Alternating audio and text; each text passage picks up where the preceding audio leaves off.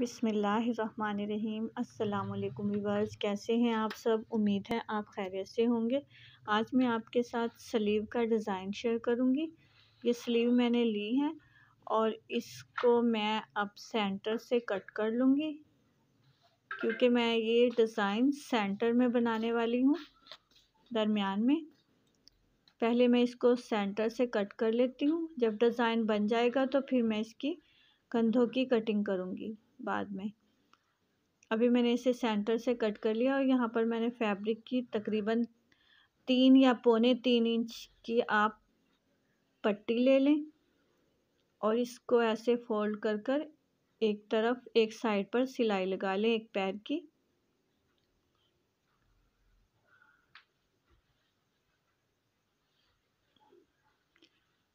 अब मैं कंट्रास्ट में भी उतनी ही चौड़ी लूँगी जितनी चौड़ी मैंने पहले पट्टी ली थी। पौने 3 या 3 इंच आप इस तरह से कंट्रास्ट में 2 पट्टियाँ ऐसे बना ले लंबी। और ये मैंने नीचे पट्टी रखने के लिए तकरीबन 3 या 3.5 इंच की आप इस तरह से चौड़ी पट्टी ले लें और इसकी लेंथ आप अपनी स्लीव के मुताबिक ही रखें और इसको ऐसे सेंटर कर कर सेंटर में, बिल्कुल सेंटर में निशान लगा लें। सीधी एक लाइन का निशान लगा लें ताकि हमें सेंटर का अंदाज़ा हो जाए। अब मैं ये जो मैंने पट्टी तैयार की थी इस तरीके से रखें, तिरछी सिलाई को नीचे की तरफ रखें, दूसरी ऐसे क्रॉस में रखें तिरछी, इस तरह से सिलाई को नीचे रखें, ऐसे सेट कर लें। जो हमारा सेंटर का निशान हमने लगाया है उसका अंदाज़ा कर लें कि हमारी जो नोक है वो सेंटर में बने। ये देखें, इस तरह से एक्स्ट्रा फैब्रिक को कट करते जाएं। अब मैं कंट्रास्ट में रखूँगी, जैसे मैंने वो रखी है पट्टी इसी तरह ही कंट्रास्ट में रखकर इस तरह से तिरछी उसी के ऊपर नीचे वाली सिलाई को हमने छुपाना है। ऐसे ऊपर से फासला एक जैसा ही रखना है हमने, इस तरह से। पहले मैंने पिंक पट्टी को रखा है, फिर मैंने ब्लैक को इस तरह से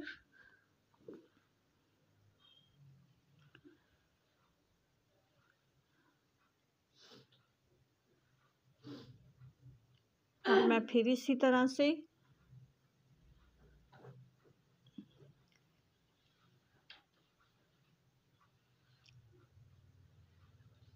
इसी तरह की आप लंबी या 2-3 पट्टियाँ ऐसे पहले बना के रख लें, फिर इस तरह से पूरी पूरी रखते रहें और सिलाई लगाते रहें।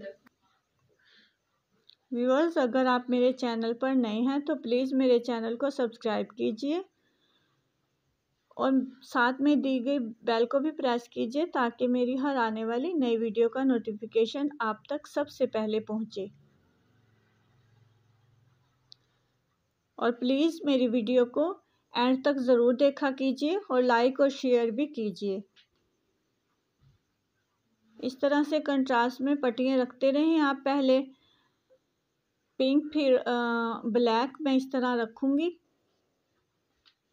तिरछी क्रॉस में, और ऊपर से फासले का ध्यान रखें कि एक जैसा हमारा फासला ऊपर का जो हमारी पट्टियाँ नज़र आ रही हैं उसका भी फासला हमारा एक जैसा ही रहे। ये देखिए,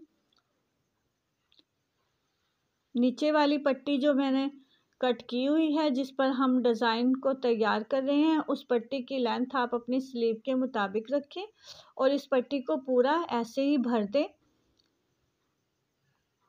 कंट्रास्ट में ये पट्टियाँ लगाकर इसी डिज़ाइन को आप ट्राउज़र पर भी बना सकते हो और दामन के एक साइड पर बनाए कोने पे, बहुत ही खूबसूरत लगता है।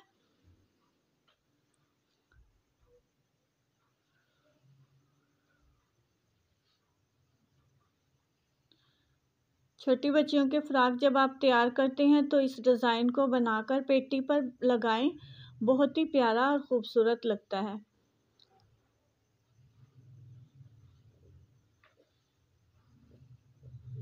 एक्स्ट्रा फैब्रिक को साइड से कट कर दें, उल्टा कर जहाँ तक हमारी पट्टी है नीचे वाली, वहाँ तक जितना भी हमारा एक्स्ट्रा फैब्रिक है उसे कट कर दें।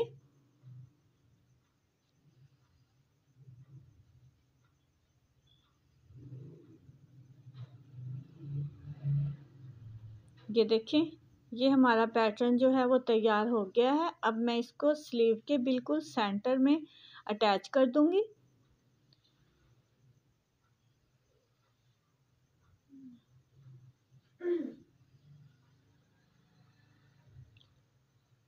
पहले एक स्लीव की तरह एक तरफ जोड़ लें, फिर इसी तरह ही दूसरे स्लीव के दूसरे हिस्से को उतने ही चौड़ी सिलाई, जितनी चौड़ी हमने पहले लगाई है उतनी ही चौड़ी लगाएं, ताकि हमारी जो सेंटर का डिज़ाइन है वो एक जैसा ही नज़र आए ऊपर से।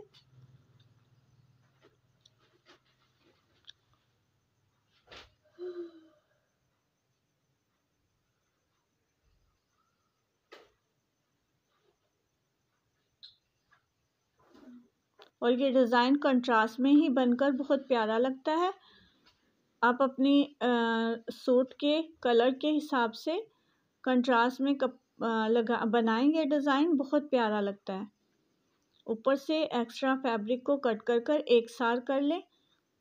ये देखें, अब जो मैं मेरे आगे का जो बाजू का हिस्सा है उस पर मैं लेस लगा लूँगी।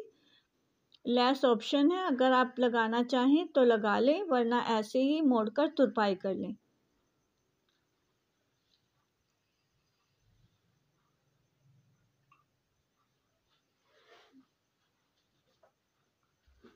ये देखिए, लेस को मैंने अटैच कर दिया है। अब मैं इसे फोल्ड करूँगी, फोल्ड करके अच्छे से प्रेस कर लें और जो हमारा नीचे का फैब्रिक है उसे मोड़कर तुरपाई कर लें। सिलाई भी आप लगा सकते हो, लेकिन तुरपाई करेंगे तो ज़्यादा नीटनेस आएगी। ये देखिए, हमारा डिज़ाइन कितना खूबसूरत लग रहा है। अब मैं इसके कोनों पर छोटे मोती लगा दूँगी। ये भी ऑप्शन है, अगर आप नहीं लगाना चाहते तो ना लगाएं। मोती लगाकर हमारा ये डिज़ाइन बहुत ही खूबसूरत लगेगा। ये देखिए, इस तरह से आप कोने पे मोती लगा लें। ये देखिए, हमारा डिज़ाइन कितना खूबसूरत लग रहा है। अगर आपको मेरी ये वीडियो अच्छी लगे तो लाइक और शेयर ज़रूर कीजिएगा। अगली वीडियो तक के लिए अल्लाह हाफिज़।